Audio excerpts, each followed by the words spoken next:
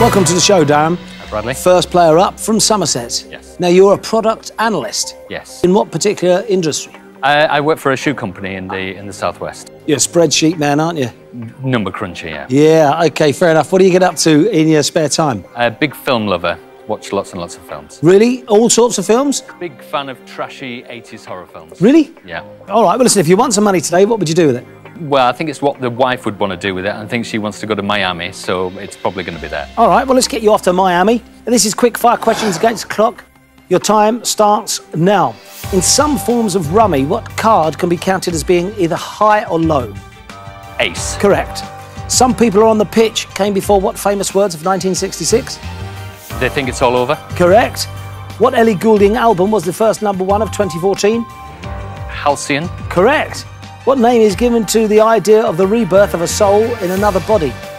Reincarnation. Correct. Who took part in Strictly Come Dancing in 2012, 7 years after his daughter? Pass. Johnny Ball. Which Lewis Carroll poem has the subtitle An Agony in 8 Fits? Owl and the Pussycat. Hunting of the Snark. What nationality was the subject of the painting The Mona Lisa? Italian. Correct. Hamlet and Honey are the children of what cartoon strip Viking? Hagar. Yes, I'll accept. A try is worth how many more points in rugby union than rugby league? 2. 1. P is the international vehicle ID used by what European country? Portugal. Correct. What was the name of the little... No time to get there for you, Darren. Great start for the team. 7 grand. Happy with that? Yep, very happy. I should say, time to face a chaser, but who will you be up against today?